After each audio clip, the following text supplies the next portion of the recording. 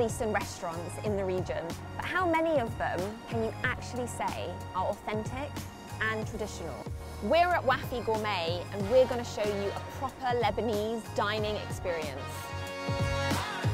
If you've ever wondered what a breakfast of champions looks like, this is it. What I have here is a traditional Lebanese breakfast tray. You've got eggs that are cooked any way you like, halloumi cheese, labneh, traditional Lebanese fool, za'atar, olives, and homemade jam.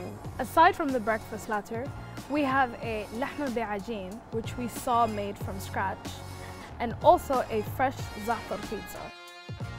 And the best part is, if you come to the Wafi branch, you get to sit outside in the new garden area that just opened. So this is breakfast.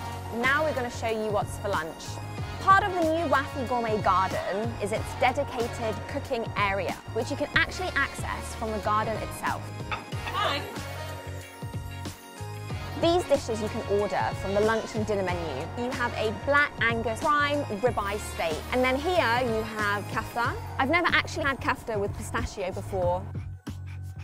Then you've got traditional hummus and tabbouleh. This is kousa bil laban. So this is basically stuffed courgette covered in a garlicky yogurt.